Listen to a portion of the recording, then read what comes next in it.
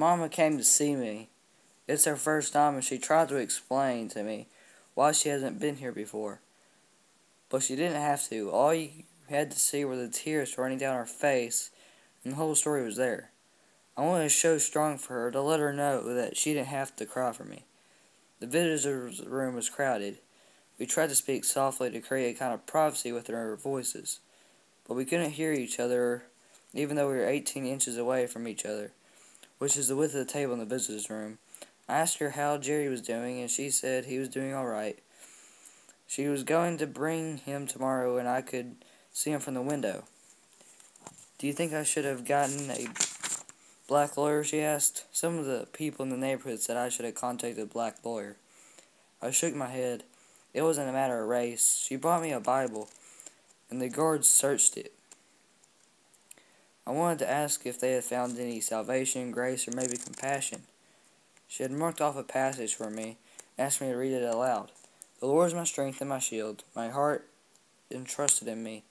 I am helped, therefore I greatly rejoiced, and with my song will I praise him.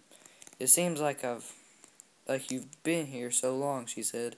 Some guys in here have done a whole calendar, I said. She looked at me puzzled, and then asked what that meant. I told her that doing a calendar meant spending a year in jail.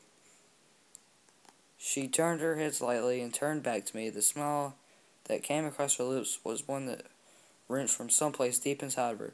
No matter what anybody says, she reached across the table, put her hands on mine,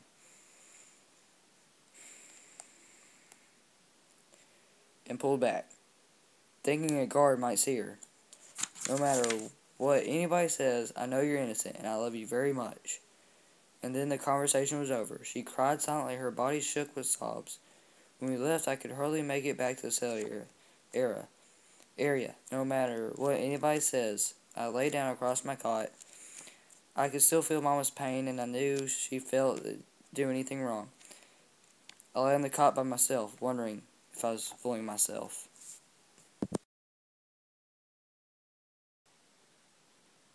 Monster, coming August 19th, 2013.